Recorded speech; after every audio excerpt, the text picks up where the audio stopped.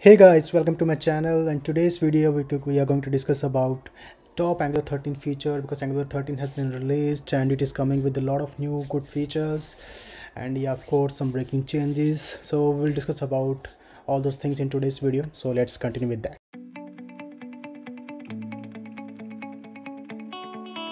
So guys, so first of all we'll talk about top Angular 13 features that we have. So I have prioritized these 10 features that is really awesome, and we are going to discuss about all those 10 features just in a moment. And after that we'll discuss about the additional features that we have in Angular 13. Then we have some breaking changes, yeah, so this is we will discuss in the end. And after that, of course, we will talk about what to expect from Angular 14, which is going to be released in coming months. And believe me guys, Angular 14 is going to be just crazy, so just don't forget to watch till the end. And at the end I'll tell you how can we upgrade the application to Angular 13, so stay tuned. Let's continue with that. So this video will bring you closer to the most important new features and breaking changes in Angular 13 and help you decide whether an update your project is worthwhile or not.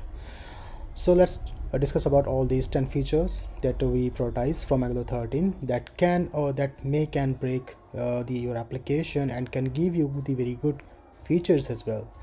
So the first thing, the goodbye view engine and 100% IV. So Angular has introduced its next generation compilation and rendering pipeline IV since its version 8. Angular 9 has used IV by default while maintaining support for the predecessor compiler and running view engine. The new version of the framework is now 100% IV, so streamlined and modernized the Angular package format, view engine specific metadata, and older output formats are now removed, which will reduce maintenance cost and the complexity of the codebase in Angular 13. All internal tools are converted to IV beforehand so that the changes should work smoothly. IV compiles individual components more independently of one another, which improves development. So the use of ngCC compiler, which is Angular compatibility compiler, is no more required for libraries built with the latest version of the APF. So this will offer a faster execution for libraries and developers.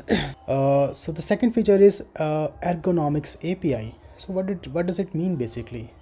So basically the load time is reduced in Angular 13 with the help of ergonomics code splitting APIs and granular code breakdown at a component level. A performance improvement was also achieved with the introduction of ESBuild, an extremely for JavaScript bundler. So ESBuild works now with Cursor basically to optimize globally script and supports CSS source maps, which enables optimized global CSS. So let's talk about the next feature, which is no more support for IE11. So I'll say, it is good for everyone, but the thing is it is going to be a big deal for the people who has to support Internet Explorer still. So they cannot, so of course they cannot upgrade to the Angular 13 for now, because Angular 13 has completely removed the support for IE11. So basically, to benefit from native web APIs and modern browser features such as web animations and CSS variables, the Angular team has removed the Internet Explorer 11 support. So this offers a small bundle size and faster load for apps and an improved user experience because of the absence of IE specific polyfills and no need for different loading. This breaking change will certainly affect authorities or institutions that still use IE11 and have not yet switched to Microsoft Edge or any other modern browser. So let's talk about the next thing, which is update of component APIs. So this one is cool one. You can now create dynamic components with less boilerplate code thanks to an improvement of viewContainerReference.createComponent API. So here is the old way of creating dynamic components. So here you can see that in the code, we used to create component factory first of all with the use of component factory resolver. But now we no longer need this component factory resolver anymore in this to create a dynamic components. We can directly pass the component data to the container to create component now instead of passing the component factory. So it will basically internally do that for you. but from your side you don't have to do anymore, which is really good. Now let's talk about the next feature, which is improved debugging and test time. So testbed is the primary unit test API for Angular application and libraries. In order to decrease the test time in testbed, the new version is released with an improved test API. The framework can now set up and tear down the test environment and learn the DOM automatically after each test runs. This leads to the faster, less memory intensive and better isolated tests, which is awesome. So the next feature is new types for form. And Angular 13 has introduced a new type for forms, which is form control status. It is a union of all possible status strings for form controls. So the type of abstraction.status, for example, is now form status instead of a string. And the type of status changes is observable, and we have to pass forms control status as a type instead of observable as any. So the next change is with the router API. So there is an improvement for the router so that it will not replace the browser URL when new navigation cancel ongoing navigation. So there is a proposition to fix an incorrect parsing for navigation. This happens when the default URL serialize drops everything afterward, like question mark in query parameters, like this, for example. You can add missing outlet events to router outlet contract, which is useful when the modules federation renders component dynamically at some point of the feature. Next change is about accessibility. So there is an accessibility A11Y improvement in Angular material. So all material design components have been checked for better accessibility. So checkbox and radio buttons are examples. Here you can see that have now larger touch sizes. Basically they have increased the paddings in between the options, and so you can see that if you are loading your application on a mobile device, you will have more space to click on a particular element. Apart from this, there are a few other changes that we have in this framework, like the framework covers now supports the TypeScript 4.4, which is cool. Now you can use all the 4.4 features in your Angular application of TypeScript. After that, we have version 7 of the reactive programming language, which is really cool because RxJS 7 has basically added a lot of new features in this RxJS library. You will be able to use all this feature in your code now. And inline fonts speed up the FCP, basically first contentful paint. It is basically to improve the web performance, and that's why the team has introduced now supporting of inline Adobe fonts, just like they did in for inlining Google fonts in Angular 11. So we can disable or enable built-in validators such as min, max and min length dynamically now. We can set custom conditions in ng packages now.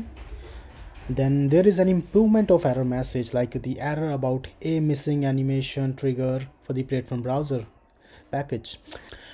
Clear service workers cache in the safety worker. This ensures that broken on this state, the content will not be served in the future request. Improvement of the localization API. You can check the documentation for localizations. So the new release of Angular frameworks came with exciting features. If your requirements are not dependent on Internet Explorer 11, then you have the chance to update to Angular 13 more easily by just running the ngupdate command in your project. In Angular 14, you might see the standalone component directive and pipes, so making Angular's ngModule optional, so which is going to be a huge change by the Angular. So currently ngModule is currently one of the core components in Angular. So developers new to Angular needs to learn more about the concept before getting even the simple possible hello world application. So more importantly, the modules unit of the careers and all those things, they are planning to remove the entire things. Here you can check it out. So yeah, there are three major changes that I see that it is coming in Angular 14. So the first thing is the better typing for Angular forms. So these changes will affect on reactive forms type models and will make type checking much more stricter than before. The second thing is independent components from modules. I have already shown you this thing. So they are making these changes. So probably we will have ngModule as an optional in Angular 14. And after that, the third big change which is coming is Angular 14 is going to support the micro front end, which is really awesome. And to find out why it is cool and why Angular is perfect framework for it, I'll create one more video on it. Let me know if you're excited about it in the comment section. So basically, Webpack has already approached the future after introducing the module federation. It let you to have a multiple separated build in a single application. So the team from NX also integrated it into their command line, which made it easier to bootstrap macro front-end applications. So the last important thing is that all these tools are perfectly combined with Angular architecture. And if you're curious about how to build it yourself, I'm going to make one more video on this, to how to basically build Angular micro frontend with ngrx state sharing and next CLI. So you may say that this is all cool, but what we can expect from the Angular team in the next release? So currently they are working on investigation the best abstraction to have better support for micro frontend.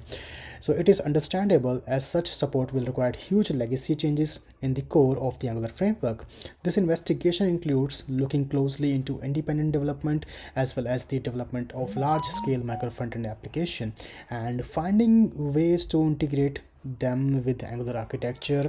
We may only guess that they work with the Webpack team and NX team to make the integration process more productive.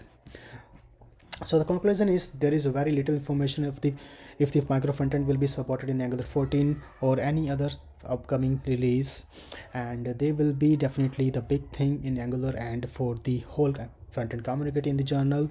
It is also obvious that such a big step can not be done in a short time. On the other hand, the Angular team is always paying attention and reacts to the community needs and feedbacks. So I hope if you would so basically Angular came up with the Angular micro frontend feature in the coming releases, which is going to be very cool. So thank you guys, thank you so much for watching the video, and that's all for this session. See you in the next one. Have a good day. Bye, take care. Don't forget to subscribe the channel if you like this video. So if you learned something from this video, please don't forget to like the video and subscribe to the channel. And so see you in the next one. Have a good day. Bye.